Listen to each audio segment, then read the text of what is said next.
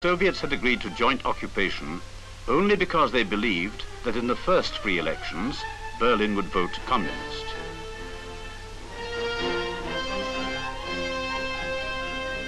So it was with confidence that they watched the democratic processes of free ballot. But although communist support in Berlin was far from negligible, for them the results came as a shock. Instead of a landslide for the extreme left, there came instead a victory for the Social Democrats and other non-communists. But when in June 1947 the town assembly elected Ernst Reuter for mayor, this proved to be a victory without fruit.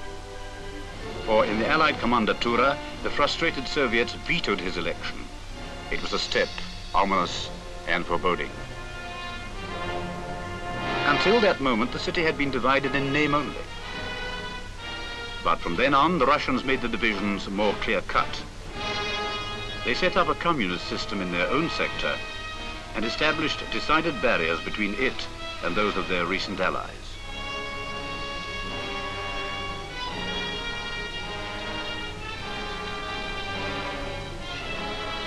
These were the years in which the expression Iron Curtain became a reality.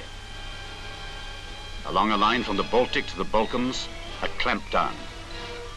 In place of the comradeship of victory, barbed wire, suspicion, and distrust. Years of disillusionment. Meanwhile, over the frontier paths, there flowed a steady stream of refugees east to west. Soon it became clear that most were moving westwards because they could not tolerate life in the east. Again, an ominous sign. In the eastern